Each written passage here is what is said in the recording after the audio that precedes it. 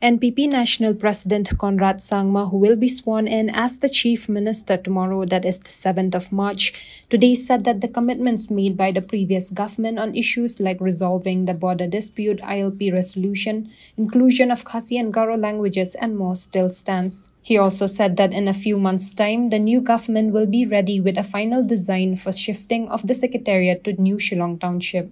Sworn in yet, tomorrow is a swearing-in ceremony, so once that is done, the cabinet will meet and then we will decide. But of course, our objective will be to resolve the border issue within this 5 years. So not within this 5 years, I'm not saying 5 years, we'll try to do it even as early as possible. So just adding on what he asked, will your commitment still be for the long-pending issues like the inclusion of Khasi, Garo languages, as well as ILP? Absolutely. These commitments will remain. These are commitments we have made in the past.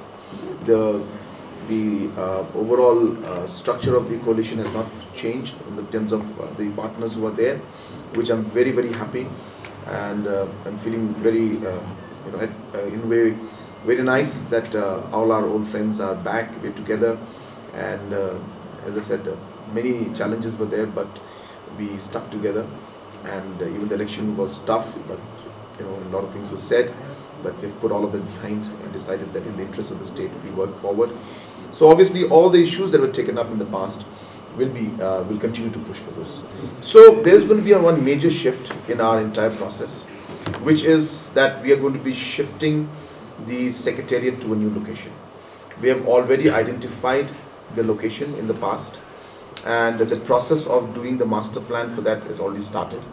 We expect that within a few months we should be able to come to a final design and all those aspects, and let's hope that we can do that. So I do expect that in this 5 years we will see a major decongestion of Shillong in terms of the administration going out. This will be right next to the IT park, so it's not going to be very far away. So right next to the IT park in Maupat area.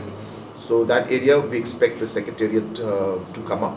We are doing the final planning, and of course, as I said, I don't want to go into details too much because obviously the swearing-in hasn't taken place yet. We have not sat as a cabinet, and once we start sitting, we will discuss about all these issues. But this is what we had started in the past, so I'm just telling you what has already happened in the past. Number two, of course, traffic has been a major challenge throughout the last 5, 10, 15, 20 years, and more vehicles as they come in, this challenge is going to go up. So we are looking at all options of ensuring how we can get elevated roads done, or flyovers, what they call them. So these aspects, are being examined and seen, but it's not easy, as you said. Shillong is very congested, and most of the time we don't get the space to put up 2-3 pillars to get elevated roads done. So those challenges are there, but let's hope that we are able to take forward the plans we had earlier to create the parking lots. There are a lot of parking lots already in the smart city plan, which have already been, the ball is rolling on that aspect. But we'll try to create more parking lots. We are going to go into the skywalks, which I had decided earlier also, but we couldn't go ahead with that. In fact, one is already, the master plan is done for it. So you will see very, very soon, hopefully within this year itself, we will complete the first skywalk, which is one that's going to be from Barik Point and the entire PWD complex to Police Bazaar.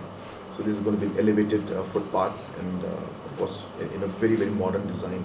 It's not going to be like a very raw design. It's going to be very, very beautiful design, which will of course add to the beauty of the city itself. So all these measures are there, but I'll talk about that a bit later.